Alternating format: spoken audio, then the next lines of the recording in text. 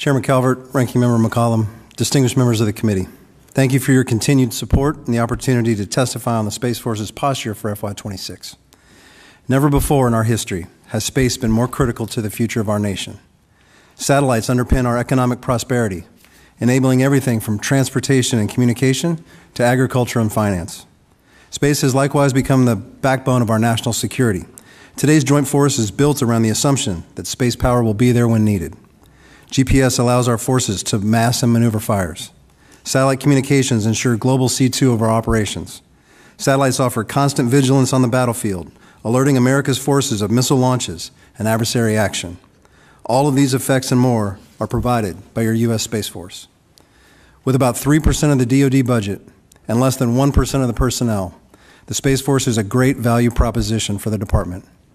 For this tiny fraction of resources, you enable a service that has become indispensable for modern power projection. However, despite the dramatic rise in space threats and the increasing importance of space, over the last few budget cycles, the Space Force has experienced shrinking resources. This disconnect between value and investment creates risk for our nation. Further exacerbating the situation, the Space Force has been asked to accept new responsibilities and missions, forcing tough choices between delayed readiness, reduced capacity, or unaddressed vulnerabilities. To illustrate my point, in the past 3 years, the U.S. Space Force has been asked to take on new missions like ground and air moving target indicator, adding new space control capabilities and taking on additional responsibilities associated with modeling and simulation, force design analytics, and a threefold increase in launch tempo at our national spaceports and new advanced training requirements.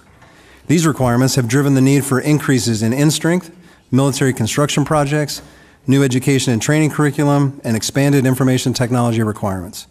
The most recent addition to our mission set is the space-based technology associated with the Golden Dome program, which will depend heavily on Space Force sensors, interceptors, data fusion, communication capabilities. These are not modernization efforts or shifts from legacy missions. They represent new and emerging requirements for missions that have never been accomplished by a military space organization. These new mission areas will require new and stable resources over time to deliver. In FY26, we will have developed the blueprints, laid the foundational groundwork to continue these efforts in earnest. If the resources are made available, the Space Force will be postured to use them effectively in pursuit of these critical priority missions.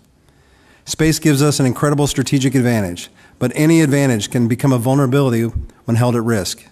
In the future, defending the homeland will demand that we first defend the satellites that make that defense possible. To be successful in this effort, we must be able to control the space. Protecting our capabilities in space while denying an adversary the ability to use space against us. That, in essence, is why you have a Space Force. It is the job of a military service to achieve superiority in the domain, and that's what we do for space. But if we want a Space Force that can secure our nation's interests in, from, and to space, we must resource it accordingly.